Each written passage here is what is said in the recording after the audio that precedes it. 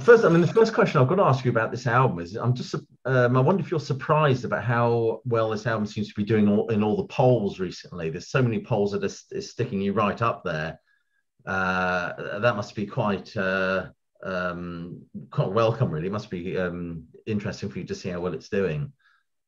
Yeah, I think well, you probably know us quite well by now, but the object was always to make something that we felt every track had a reason for being there, and there were no Yeah, fillers. Every note was meant, so that by the time we got to the end of it, I can remember actually getting to the end of the mixing, and Steve and I just looked at each other and we went, "That's it," So we knew that we couldn't do any better. So from our point of view, yes, we're absolutely thrilled with yeah, what's happened, because we are kind of punching above our weight to an yeah. extent. I think Yeah. as an independent, definitely. But you knew from the get go that you'd made a bloody good album. Yeah, we were very lucky. I mean, the fates combined, really. We'd gone through a difficult period. We'd lost Frosty, who we all love very much, and Zoltan came in and was amazing. And I have to say that I mean, I think you're coming to the Oundle gig, and the Hmm. gigs that we did. By the time we got into, I think, gig 3, I just thought, well, this is just incredible. Looking at what the boys had done and how good. We just ended up laughing while we were playing because it was so ridiculous, the whole Yeah. thing. Yeah. Yeah, I beautiful. mean, are you seeing with the popularity of this album and all these different polls, are you seeing that's translating to audiences, or do you think audiences are a little bit reticent still due to COVID and things like that? Well, I think there's two sides to this, actually. I think it would be, first of all, whether it transfers into sales. I'm not really seeing that. We just carry on as normal, really. Okay. And then on the other side, with audiences, yeah, gradually, it's a very, very difficult thing for all bands, not just for Lifesigns, but I think for any of the newer bands, whether they're young or old, it's very difficult to hit the mainstream of people that enjoy the kind of music that we like. Yeah. It's almost I said to Steve Hackett once that Kajing name drop, but if we could lock his audience in a room and then put Life Size on stage, they'd probably love it. And also, if you put Frost on, or if you put any of, so many different bands, Yeah. um, but it just seems that there's this kind of, I don't know, almost underlying cutoff point that comes with. Yeah, I often click. If you look on Facebook, sometimes you get somebody that likes you from the States, Yeah. who's never heard of you, just found you. They live in Utah, and they've got 5,000 friends, and none of them are your friends. But Yeah. out of those 5,000 friends, there must be people that like the same kind of music, but Yeah. Yeah. they, Yeah. Yeah. just not open to what you're doing. And I don't really see that. I think since we lost things like the Old Grey Whistle Test, and DJs like Tommy Vance and John Peel, and bless him, Alan Freeman, we don't seem to have anything that connects apart from people like your good self. Yeah. And Yeah. I Yeah. I noticed when you put up something about what we were doing, people took note, and we need more people to. I suppose we'd have to regard you, Barry, as an influencer. We need more people Well, you to still you do that. still owe me that beer, by the way. I do, and I will repay you. Well, I've had there's been quite a buzz about this record. I did this review of this album, obviously, which I've got here. You kindly sent to me, and there has been quite a response on my channel to it. I mean, one of my Patreons, who's not usually a prog fan by his own admission, he much prefers rock and roll. Sorry, my screen's gone off a bit. That's okay, no Give me problems. a minute. Right, rock and roll, but he said he really enjoyed this album. So there's you must be doing something right.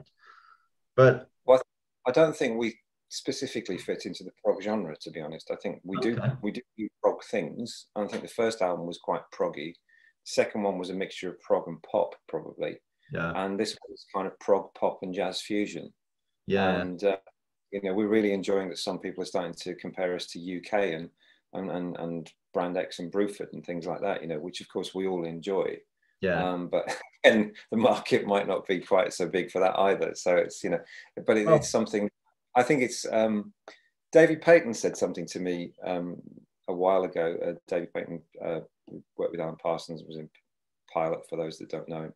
He said everybody wants to be in that band when we did a live show, and I yeah, thought, you know what, I've always wanted to be in this group. The fact that this group is nowhere near as popular as the bands of the past isn't really anything to do with it. I just want to play music that I think is beautiful with friends that I'm astounded by. And so you don't really need, you know, it's not about sort of achieving.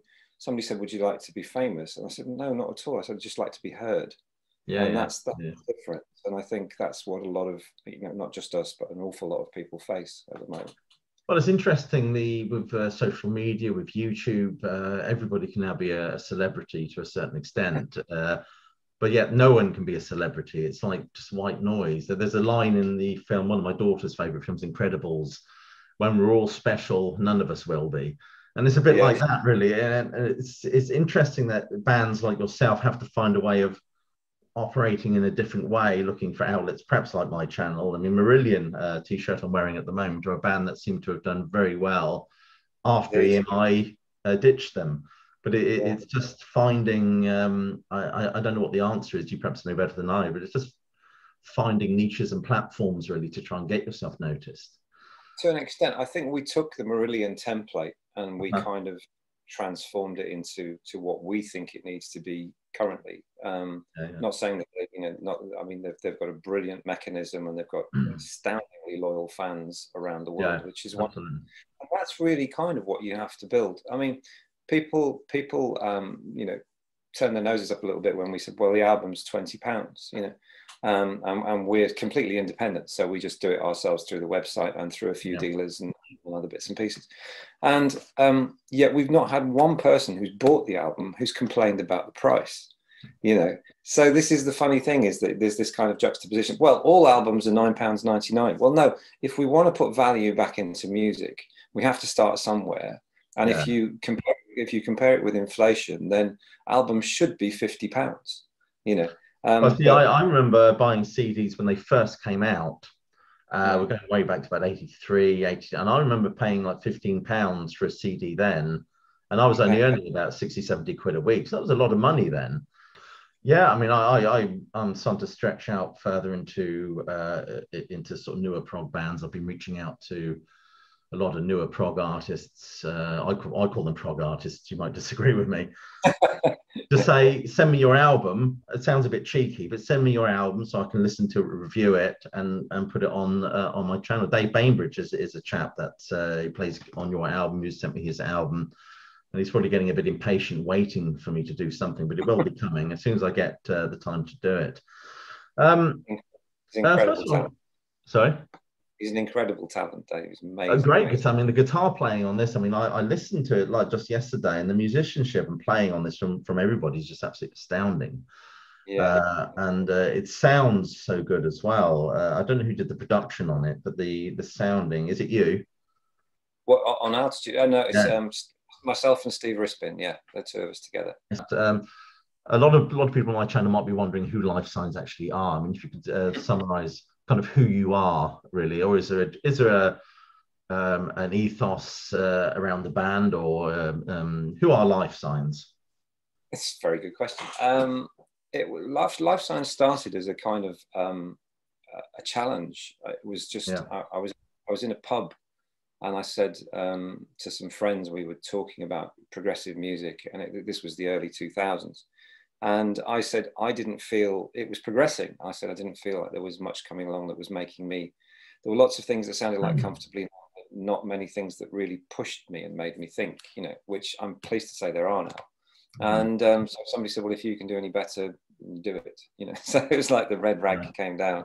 And I spoke to Frosty, who'd been with me in the John Young band, about doing it, and also to Nick Beggs, who's a neighbour of mine, and we're really good friends. So, and we agreed to make the first album. And so we didn't have a guitarist. So we approached Steve Hackett, and Steve was lovely. He said, he played on 2 tracks, and we said, well, we only wanted 1, Steve. And he said, no, he said, but I was enjoying myself so much. That was a good start, you know. And there were lots of people that we approached. Nobody turned us down. Everybody wanted to work on it. The album received good praise in prog circles, probably the proggiest thing we've done.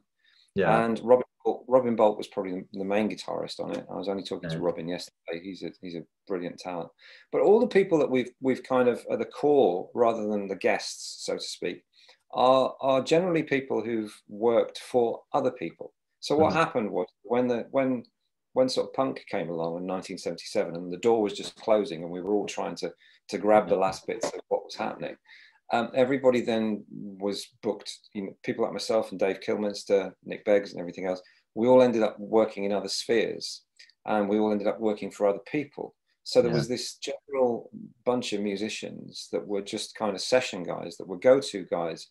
Yeah. One like Lee Pomeroy with Anderson and Wakeman. I mean, Lee's been in so many. He's worked with me with Bonnie Tyler. We've all worked for lots of different people, and I think it was those people that we went to say, well, why don't we do something ourselves rather than having to work for other people?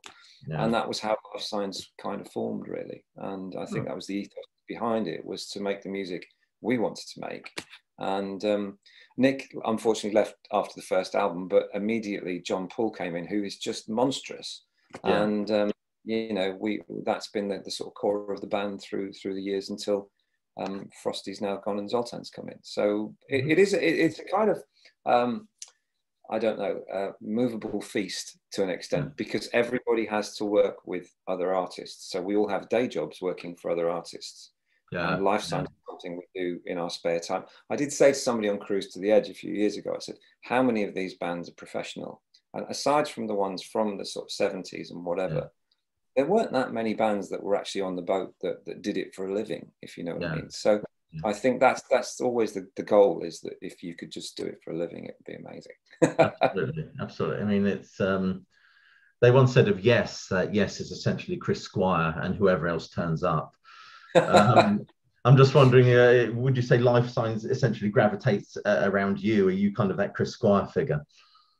That's a very nice compliment. I'm a massive fan of Chris Squire. So absolutely.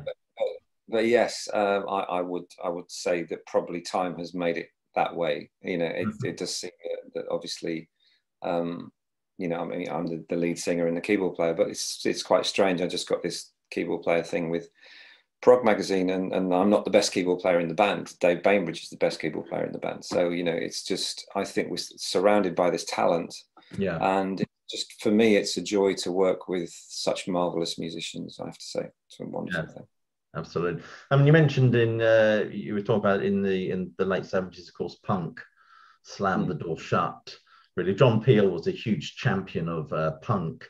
Yes, indeed. Yeah. Absolutely derided prog. I mean, I think he described Emerson, Lake and Palmer as a lot of piffle. What did he famously say? What a waste of talent and electricity, he said.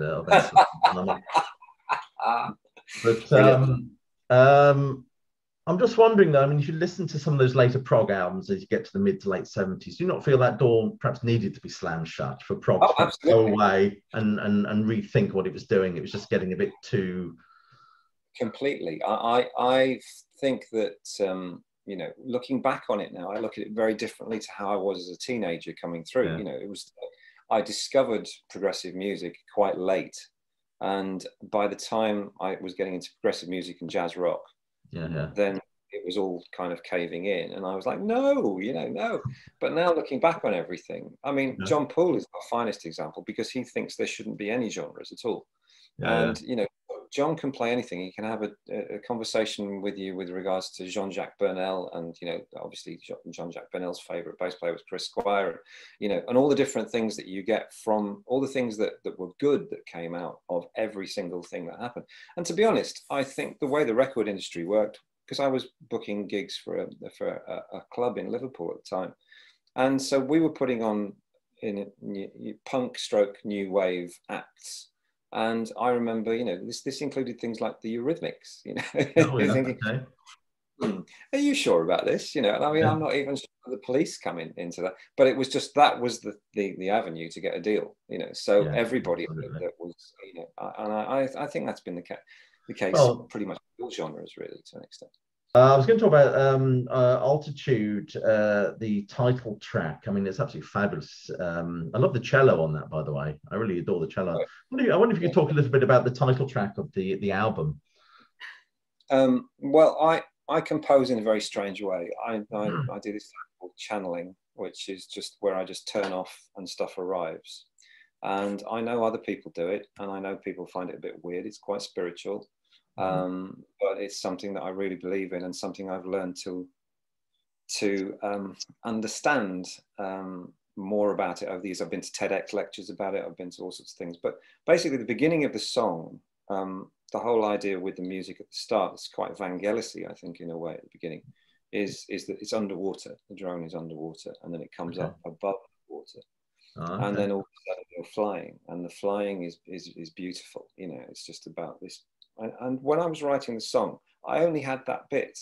I only had this beauty of flying because I'm a big aviation buff, so I really enjoy anything to do with that. So there I was in the clouds, and then then the channeling took over, and I'm playing away and I'm singing along, and all these lyrics are arriving, and it went target destroyed. And I went, what? You know, I had no idea that all of a sudden this was a drone that was killing people. You know, and the story then just evolved from there, because initially it was just a short song. And this whole thing, this other stuff just all arrived about how the guy would feel. And strangely enough, I saw a movie not long after that, because I went through the whole thing of, in my head, of, you know, you just released a drone, you just killed all these people, then you go next door into a bar and get a burger, you know, and how would that affect you, and what would it do to your mind? And then I saw a film that had exactly that premise, which was I can't remember what it was called now, but I just thought, this is just such a strange world to live in, you know, that this kind of distant warfare. But it's a fascinating number, and there seems to be a bit at the end of it where he seems to establish a relationship with a girl somewhere else. I don't know if I'm wrong here. I don't know if he actually does establish a relationship, whether it's just in his head. That's what I'm a little bit confused about. Is it? Have I got that right? Yeah, I think, to be honest, I often have to ask, after I've written something, I have to ask the questions as to what it was about myself. So, for instance, when we did Cardington, and I was doing, and I came up with the line came, "The skies are green," and I said, "What does that mean?" I've got no idea. And of course, with an airship, you look down, you don't look up. Okay. That was this all had to be, and the thing I love about it as well, Barry, to be honest, is that also people like yourself and other people come to me and go, "It's about this." You know? You go, "Oh, right. I've not thought of that. I've not thought of that aspect," or so somebody will bring a different aspect into it. So I do love that, the way these things develop. And I think, you know, I understand the song. I know what the song means. And at the end, yes, there is a love affair. And there's a sadness tinged with the last two solos, the synth solo and the violin solo is very tearful at the end. You know, I find very moving. And to a point that for the live show, we decided, well, we'll keep that and we'll just fade out. You know, I know that when Steve Hackett does songs, he fades out. I think it's a beautiful thing to do, although everyone likes to stop. You know, it's just, it's really lovely the way it just evolves. You know? I must get back onto the questions. What else do I have for you here? My scribbled notes. Feel free to cut. Would you say there was a thematic link between the title track and the rest of the tracks on the album, or is it just a kind of a random collection of songs? No, not really. There's not a link as such. I think You have a fancy concept album. Yeah, I mean, the whole thing that got me to do this in the first place was that as a teenager, I went to see The Land Lies Down on Broadway, and I just thought, I want to do that. You know, I just watched the show and just thought, this is amazing. And just how incredible Genesis were, you know, especially during those times. And I think that was the catalyst for me that then took me on to, you know, well, this is what you want to be. And you know, I was very fortunate. It's with a lot of people that I know, we've all been lucky to work for great artists, but we're always, you know, a few feet away from what's going on. And I find that, you know, the things that I really enjoyed as I was going through, I went from like Genesis and the things like that. I got into Weather Report. I got into, you know, Stanley Clarke. I got into UK, Bruford, Brand X, everything else. And then I really enjoyed things like Asia. I enjoyed the reinvented Yes. I liked, you know, the aspects of all the different ways that you could do things. And I think there was a particular period of time when I was starting to visit America more, in the beginning of the 80s and stuff, where you couldn't turn on the radio without hearing Phil Collins or Genesis or you know, it was Michael and the Mechanics. It was just, there was so many things that, you know, then you got MTV and you got Van Halen and everything else. There was such a plethora of great music around. Yeah. And now it seems to have, you know, tailed off. And it's very sad that I saw some people discussing on I'm gone off piece myself now, but I saw some people discussing on Facebook the other day that they preferred a tribute band to the original band. Yeah. They said the tribute band does it better. And I thought, is this how far we've come? Where because when I was a kid, it was like, if you said, well, I didn't manage to see, because there were no tribute bands. So you know, if you saw a covers band or something, you say, oh, never mind, you might see something original tomorrow. And now original seems to be at the bottom of the pile. No. which is very, very strange. So, you know, make a concept album. My goodness, getting back onto the question. I'd love to. I don't know whether I've got the problem with the concept album to an extent. I did write one many years ago, which just sits on a cassette in my studio. But the thing is that you then have to stay on target for the entire frame of the album. Whereas with a piece, you can just do that 15 minutes and you're done, you know. Yeah. But then with if Altitude was a concept album, then the next piece would have to be about that and about that and about. And I think I'd find, at my age, I'd probably find that a little difficult. What was it like working with John Wetton? Do you have anything in the can, or any collaborative material that, you know, has yet to be released? It's funny, actually. I saw a thing that Jeff Downes put up saying that he'd got some unreleased material with John. And it suddenly got me thinking that I might have a cassette of something somewhere that we've done. I know there was tracks we worked on for Archangel that never made it onto the album. I'll have to find them, I guess. But I mean, for me, it was weird. I was a massive, as you know, I was a massive fan of UK, and I enjoyed John's work with Crimson, and I was a big fan of Asia, and originally. And so my break with that was that I was working in the MTV band in London, and we had various guests, Van Morrison, people like that. Funny enough, Nick from Cutting Crew, and then John came on with Phil Manzanera, and we'd done all these tunes and everything else. And I'm quite shy, actually, in those situations. I didn't say anything. And I remember getting home, and I thought, God, you've just played with, you know, the guy that you've bought all these records, and you didn't even say hi, you know. And then on the Monday, I got a phone call from Asia's management, and they said, have you heard of a band called Asia? And I said, yes, of course I have. And they said, well, you start Friday. And that was it. And so obviously John had seen what I'd done, and made a note of it. Jeff was busy working with Greg Lake at the time. So I ended up doing 2 tours with Asia in 89 and 90. And then John and I started collaborating on tracks, and we did a track together for Battle Lines, his original album. And then I co-wrote half of the Archangel album with him. And the thing I remember about John is that it's just, there's certain people that there's just, and you must have seen this as well, Barry, there's certain people, there's just genius in them, you know?